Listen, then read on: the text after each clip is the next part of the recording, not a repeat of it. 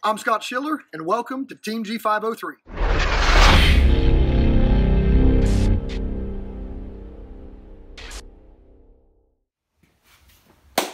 And here we go. Before we get into the video, I have a special announcement to make. This video marks the 100th video we've made here for the Team G503 video series on YouTube. And that is a pretty monumental, cool thing there. We've been doing this for a little bit over a year. Got 100 videos, got a whole lot more to show you. In this one, I was thinking to myself, I said, okay, so we've got 100. Let's figure out something that's 100 on a Jeep.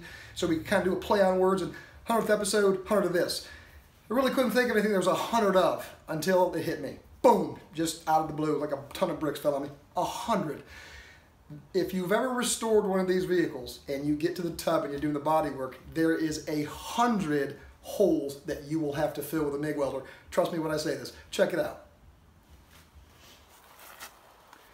Some things to note before we get started here. I've already stripped all of the old paint off of this by means of paint stripper and grinding wheels and sandpaper, and then I primed it with the Barrier 3 red oxide primer from Ron Fitzpatrick Jeep Parts, and that primer is weldable up to 2 mils, so I won't have to remove the paint off of the primer side. On the back side, I've got the metal cleaned and sanded.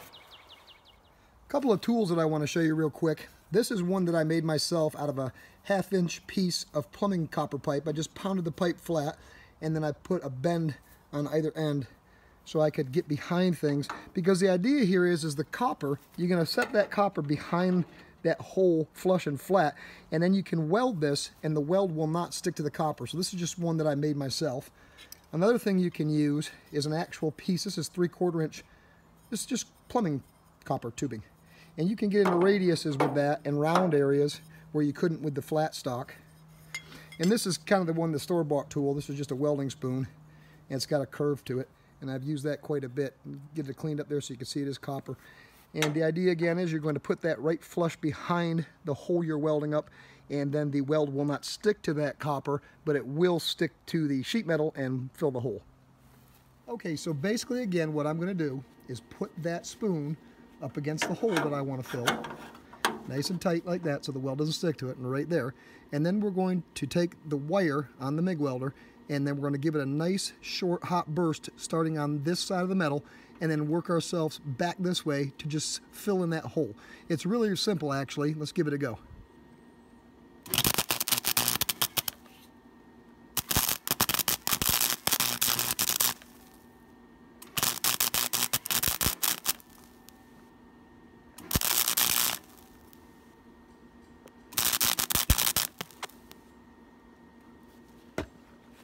And I didn't quite get him filled up. We still got a little spot right there. Just hit that real quick.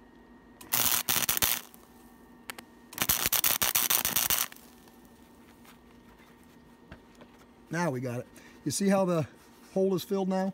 And you don't want to get too hot because you will warp the metal. But then what we can do is we can grind that off flush and flat and make it smooth. As you see, I've got a bunch of holes to do, so I'm just going to get right at it. So we've got our hole welded here, and we still raised up. It's cooled down now. So what I'm going to do now is I'm going to take my side grinder, and that's just a DeWalt grinding pad. You can buy those at any hardware store. And then I'm going to grind off, I'll call it the rough grind. I'm going to grind off that weld and try to get it smooth.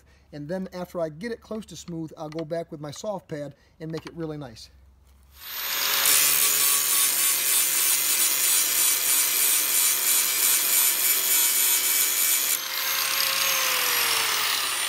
Okay, so we've got that pretty good, and I don't want to use this rough disc anymore, so I'm going to change out to this 80 grit soft pad, and then we'll finish that up.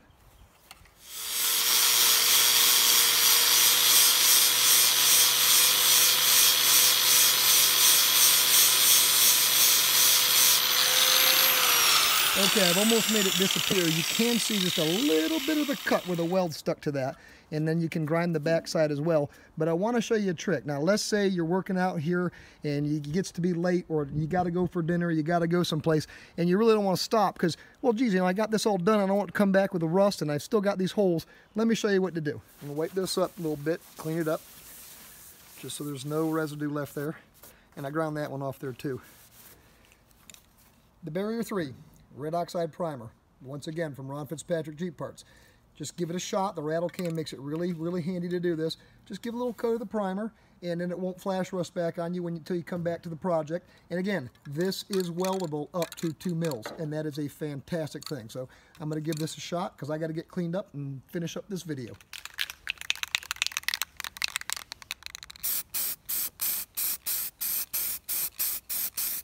And they disappear. Now I'm going to have to go back in here and touch this up just a teeny bit with some body filler, but very, very minuscule. And again, I can come back again another time, and I've still got a ton of holes to fill up, but that's not going to flash rust on me while I'm gone. And there you have it. So basically you're going to go around and you're going to fill all those holes with that MIG welder and grind them all down and make them go away. And in the end, it'll be worth it because you kept the original body panels. I'd like to say a special thank you to Ron Fitzpatrick and Ron Fitzpatrick Jeep Parts. Without you, this video series would not be possible, and it has been a fantastic journey.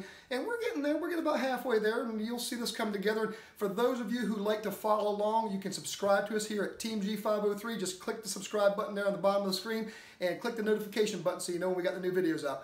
All right, my friends, thank you for watching. Until next time, keep it safe and happy Jeeping.